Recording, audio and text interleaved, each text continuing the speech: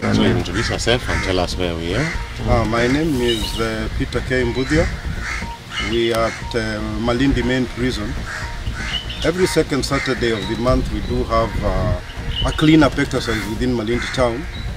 Our contribution as a prison is that we do use our inmates to move around the staff line where we collect all the accumulating plastic containers from water bottles, beer cans.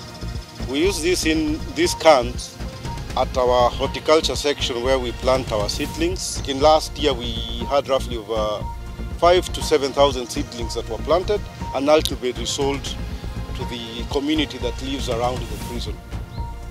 I find it very positive both for us and the inmates in that they get their training and they specialize in being people who are conversant in the horticulture sector, and they tend to be able to make a living out of the training they were given in prison.